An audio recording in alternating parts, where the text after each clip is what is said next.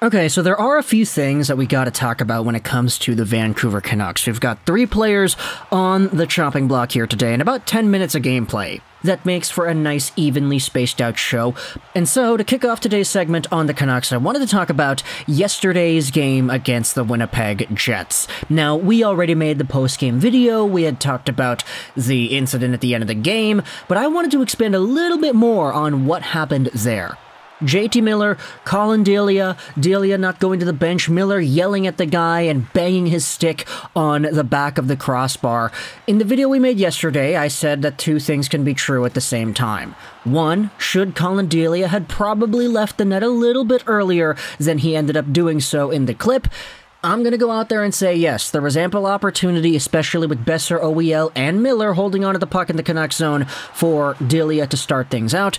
And yes, at the same time, Colin Delia was part of the reason the Canucks were even able to compete at the end of the game in the first place. He made so many game-saving stops. He was a very important part of the Canucks and their recipe for success yesterday. What we didn't talk about, however, was JT Miller's reaction to the whole ordeal. And the reason I wanted to talk about this specific part a little bit more today is because if you go to the Canucks subreddit, I think it's like 6 out of the top 7 or 8 posts on that forum, it's all talking about Miller and his outburst at Delia coming back behind the goal.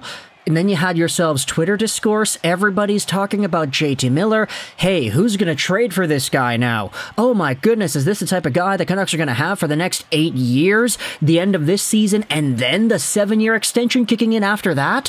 Who in their right minds gave this guy an A? And then you had yourselves this article published by Mike McKenna earlier today on Daily Faceoff after his freakout. JT Miller owes Vancouver Canucks teammate Colin Delia an apology. Now, I didn't talk about this as much yesterday. We talked about the error in Delia not leaving the ice when Oliver Ekman-Larsson had the puck and sent it over to Boeser, and Boeser was skating forward. The Canucks themselves, the skaters that is, they had multiple chances to continue their pursuit forward into the neutral zone and eventually offensive zone, but instead decided to fall back and circle behind the net multiple times, which you could definitely say is not Delia's fault either, and sort of validates in a way, not entirely, but in a way, the idea that Delia is like, okay, well, they're not going up, so I'm not going to go up either. Like, I can't see the signal. And apparently, just based off of what everybody else was saying, Bruce Boudreau was calling Delia to go off, and Boeser ended up waving to him as well, that in which Delia was not able to see that properly. But JT Miller, on the other hand, this is the one that everybody's talking about because he, very much so, lost his cool. And I didn't say this in yesterday's video, but I guess I probably should have. Was JT Miller's anger in seeing Colin Delia stay in the net and not leave understandable? Yeah, it's probably understandable, but then again, understandable does not mean justified. Still, I get it, heat of the moment, tensions are running high, blood is boiling, whatever, but still. Was it disrespectful to go and yell at your goaltender in that way and bang your stick at the back of the net? Yeah, it probably was. McKenna makes a great point in this article, by the way, the link will be in the description, and he talks about how if Miller was playing in front of Thatcher Demko, or former teammates like Henrik Lundqvist or Andrei Vasilevsky, do you think he would have yelled at those guys if they didn't end up leaving the net? Probably not.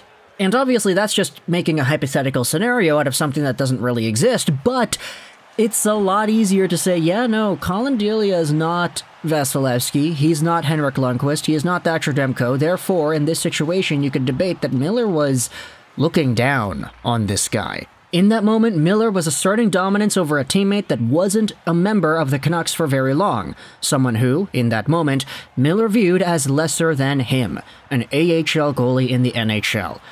Now, that's written in a very dramatic way, but I definitely do see where McKenna is coming from, especially as a guy who was a former goaltender himself in the National Hockey League. I think a lot of Canucks fans would remember McKenna because he was a former Canuck. I believe he came over in what was the Anders Nielsen trade, if I'm not mistaken.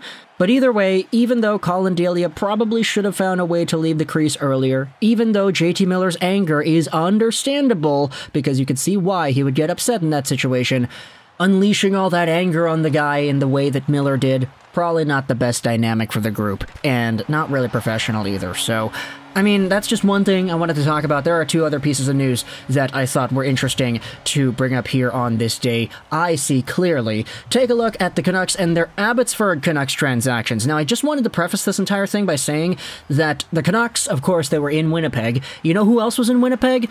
The Abbotsford Canucks. They're going out there playing against the Manitoba Moose, and so seeing both Canucks teams, the Abbey and Vancouver Canucks respectively, in the same area at the same time, it allows them to make transactions quite seamlessly. GM Patrick Allvin announced today that Nils Aman has been assigned to the Abbotsford Canucks, and William Lockwood has been recalled from Abbey. This is essentially a roster swap of both of these guys. Nils Aman heading over to the AHL's Abbotsford Canucks is going to be pretty interesting because with the plan to potentially keep Höglander and Podkolzin with Abbotsford for a little while, adding Aman to that team is all of a sudden going to make this Abbey squad all the more stacked. Now, Aman this season had 5 points in 35 games played, 1 goal, 4 assists. Not really the best stat line, but I really do feel like Aman has been a good player. Like him, Lazar, and Dakota Joshua have been really solid as a fourth line. Like, say what you want about the Miller extension, whether or not that was good or bad, but all the acquisitions the team has made have been pretty alright. I mean, Ethan Bear, of course, he's good. Lane Peterson, he's been good. The signings of guys like Lazar, Joshua, and Aman have been pretty good too, not to mention Andrei Kuzmenko. I mean, this regime is not bad at acquiring players, it seems. It's just everything else around the cap space is going to have to work itself out too. But Nils Aman has been a pretty good bottom six caliber guy. However, his advanced stats would go out there and indicate a little bit of a worse profile. There was a debate raging on hockey Twitter about whether or not Aman is actually a net positive or negative player, because apparently the stats say that he's a negative guy. But even so, he's still only like 22 years old, so for Aman in his first National Hockey League contract, this definitely isn't a terrible move to look at in his development long term. Even if we see Aman stick around with the Abbotsford Canucks for an extended amount of time, just being here, getting an offensive touch a little bit more in the American Hockey League is probably going to be good for him and his overall development long term. Meanwhile, you have William Lockwood coming over here, who has been pretty alright with the AHL's Abbey Canucks, and who I really do see a nice bottom six player profile out of. Obviously, Lockwood has been in the system for a long time. He was drafted back in 2016 in the 3rd round, and he's 24 years old already. But the guy indeed had already played 1 game with the Canucks, getting an assist in that, so 1-on-1 points per game. He's on pace for 48 points in 48 games played, assuming he sticks up for the rest of the year, eh? But, of course, that's a small sample size. In the AHL, the guy's got 18 points in 24 games played, 12 goals, 6 assists too. So, you're seeing in Abbotsford these guys that are scoring a bunch of goals, getting called up and getting NHL money because of it. We saw with Lane Peterson, he's looked pretty good. Like, admittedly, Lane Peterson has been way better than I thought he would be. And hopefully for Will Lockwood, we could see similar things coming out of him and his extended stint in the National Hockey League. So, ton of the comments are your thoughts. One, about JT Miller and the entire ordeal with Colin Delia, the way Miller reacted and how that was cool or not cool. I don't think it was all too cool, but I guess we could open the conversation up a little bit more about that. Also, ton of the comments as well about Nils Aman and Will Lockwood, what happened with these two, them swapping roles pretty much in the NHL and the AHL. What are your thoughts on the development so far and how either of these guys have played? I hope you enjoyed this Juraj 9, and bye.